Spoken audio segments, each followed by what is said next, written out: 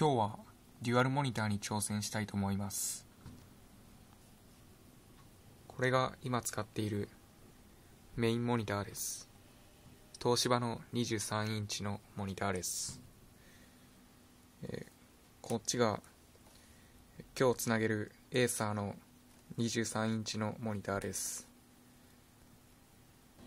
D-subケーブルで接続します。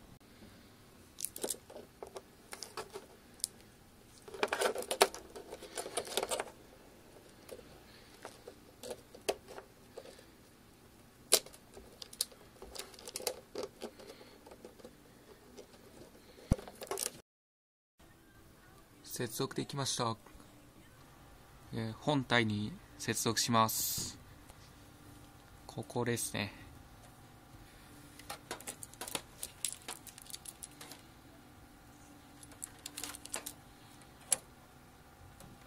接続できました。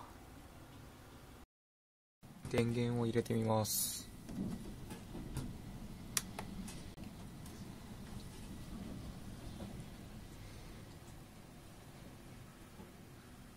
はい、映りました。このランチャーがサブモニターにも出ちゃってるんで、これをなくしたいと思います。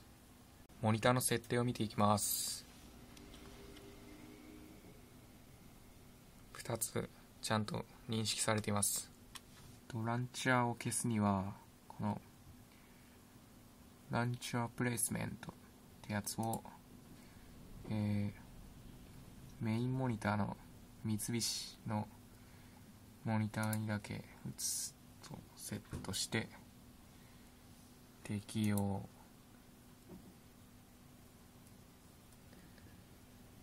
キープディスコン。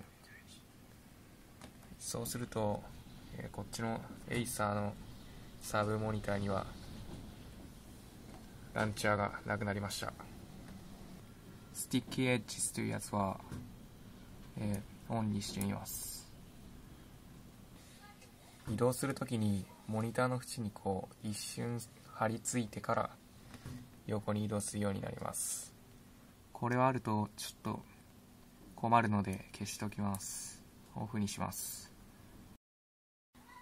ありがとうございました。